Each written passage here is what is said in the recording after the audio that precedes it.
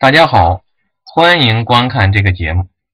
这个节目中呢，我将向大家，尤其是向海外的华人朋友们，介绍一下汉语拼音输入法的输入技巧。汉语拼音输入法呢，是汉语的众多输入法的一种。之所以要向海外华人朋友们介绍，是因为这个输入法呢，可能大家不一定都熟悉。因为汉语的输入法有很多种类，包括拼音、五笔、注音、仓颉等等。在这些输入法当中呢，汉语拼音输入法呢，无疑是使用人数最多的输入法，尤其在中国大陆呢，有几亿人口使用。拼音输入法的好处在于，它是最为智能的输入法，它运用了庞大的云数据库，具有很强的组思能力。这也就是为什么我要向大家介绍汉语拼音输入法。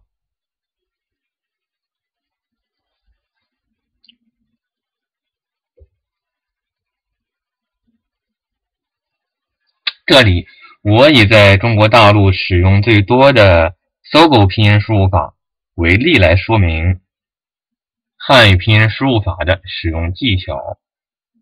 当然，如果是海外华人朋友呢，我不太建议大家使用这个输入法，原因等会儿再说。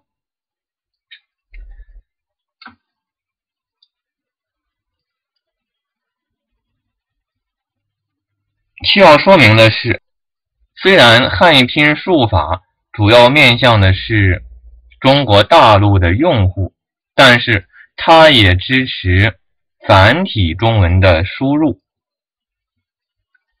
我们看一看搜狗拼音输入法，它的繁体输入的转换就是右键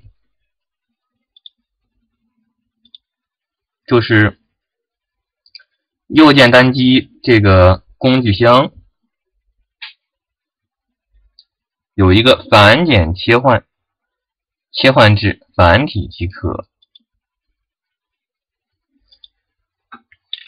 应该说呢，这个搜狗输入法由于是面向中国大陆的用户的，所以我不太清楚它对繁体中文的支持是否到位。其他的输入法，比如谷歌拼音，也是支持输入繁体的。那么如何使用汉语拼音输入法呢？当然，掌握汉语拼音是一个前提。汉语拼音由拉丁字母，由我们比较熟悉的拉丁字母组成，所以用一般的英文键盘即可输入，不需要使用其他特殊的按键。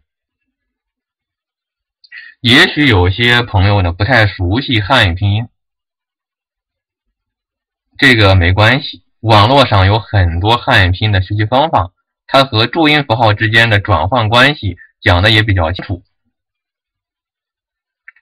所以学习汉语拼音并不是一件困难的事情。这里我主要介绍的是输入法的使用，所以我就假设大家已经掌握了汉语拼音。汉语拼音输入法的基本的输入方法是全拼和简拼。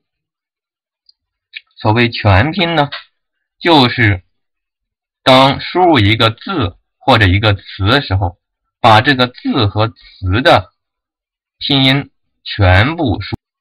比如我要输一个汉字的字，我就把它的拼音输出，首先是声母滋，然后是它的韵母一字，这样就出来了。汉语拼音输入法的特点呢是不需要输入声调，出来之后呢，如果它在第一个就直接按空格键，在后面呢可以按数字键来选字，这样就可以了。输入词语呢也是一样的，把这个词语的所有的汉语拼音都输出来。比如中文，首先是中文的中，它的声母是之，韵母是翁，中。第二个字文，声母乌，韵母温，这就出来了。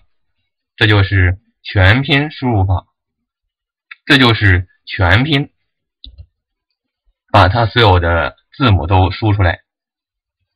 下面呢，我们介绍简拼。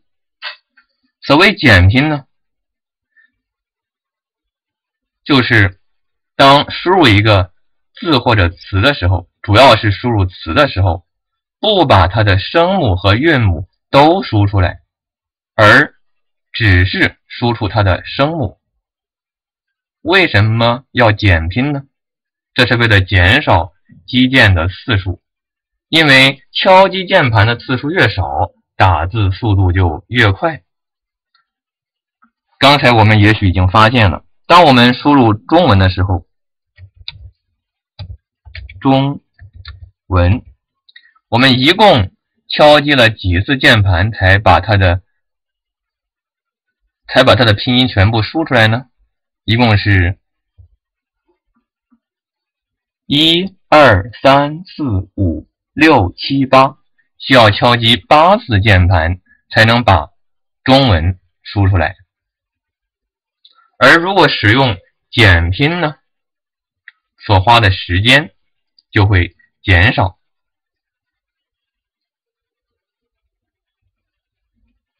我们看一下，首先把中输出来，然后我们输入文的声母，看中文已经出来了，这样呢，敲击键盘的次数就减少到了6次。那么有没有更简单的方法呢？是的，我们可以把这2个汉字，也就是一个词，我们可以把这个词的2个汉字的声母，仅仅把它们的声母打出来。中文的中的声母的第一个字母是 Z， 文呢是 W。看，把这2个字的首字母打出来，中文也就出来了。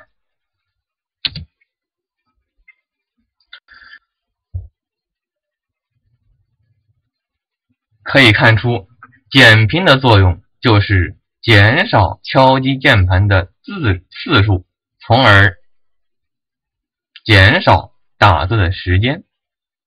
不过我们也发现，由于只输入了这个词的声母，所以重复率是很高的。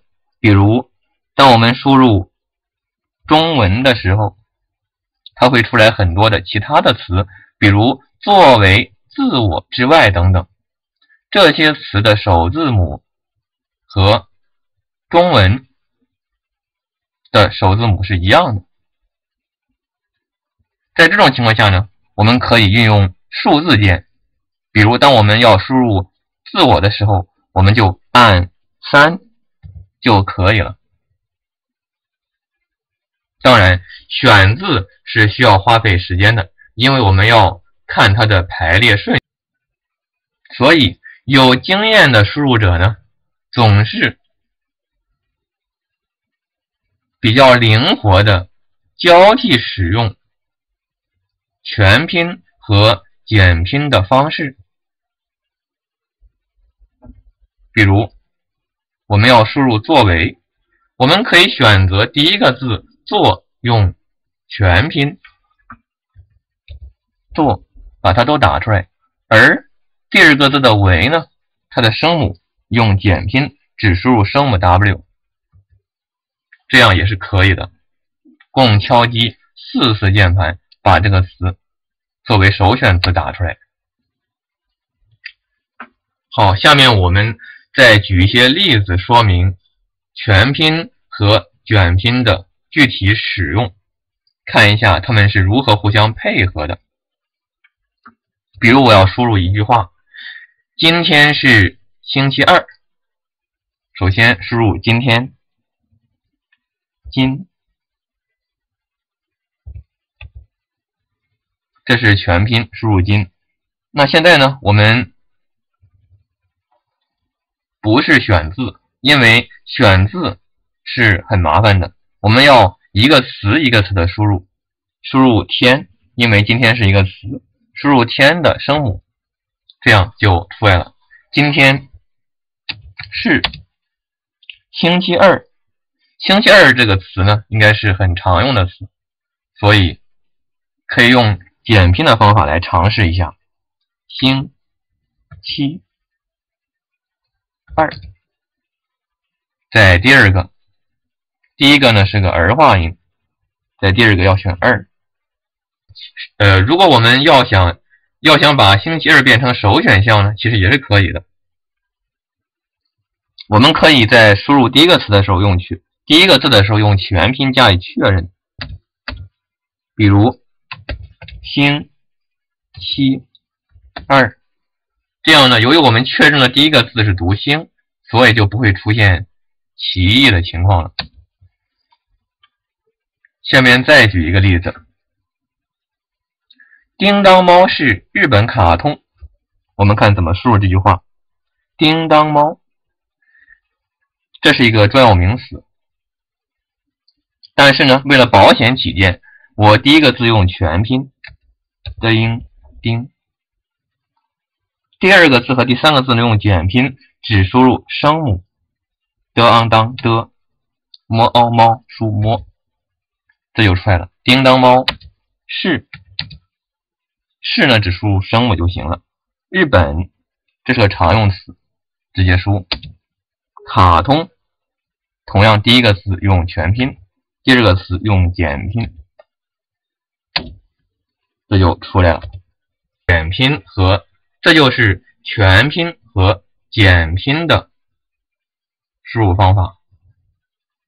我们再复习一下，所谓全拼，就是把一个词中所包含的字的所有的拼音都打出来。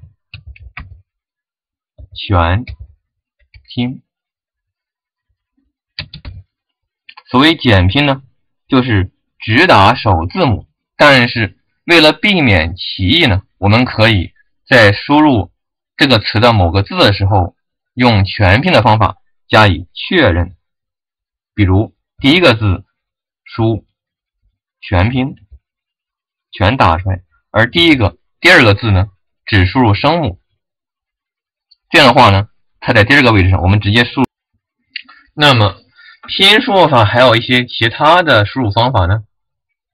还有其他的输入方法吗？是有的，但是呢，不是很常用，这就是双拼的输入方法。双拼的输入方法呢，也是为了解决某些字的韵母过长的问题而发明的。它呢是把声母和韵母，尤其是一些韵母划归到不同的键位之上，然后呢，根据这些键位来输入。这里呢，我就不再详细介绍了，因为它的学习成本比较好。下面我来说一下汉语拼音输入法输入的特点，就是先慢后快。为什么这么说呢？因为我在前面说过了，汉语拼音输入法呢，运用了强大的数据库技术，也就是说，当你输入词汇的时候，它就会调用数据库中的资源，自动的组词。所谓自动的组词呢，包括两种情况，一种是运用网络资源来把常见的使用频率高的词显示出来，还有一种情况呢，就是把自己原来已经使用过的词作为常见的词显示出来。比如当我们曾经输入一个词的时候，我们可能当时是比较费劲的，但是当我们第二次使用的时候，它就会更容易的出现，而且可以用简拼的方法打出来。这对于那些经常处理一些固定公文的工作者来说是很有用的，因为它将大大的减少输入的时间。最后说一下输入法的选择问题。我这里呢使用的是呢在中国大陆最常见的、最常用的搜狗拼音输入法。这个输入法的好处呢就是词汇量特别大，而且最为智能。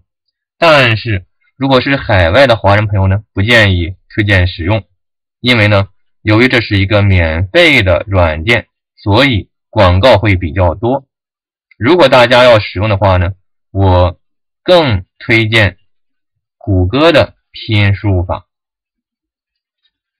好，这就是我要介绍的关于汉语拼音输入法的使用技巧。感谢大家的观看，再见。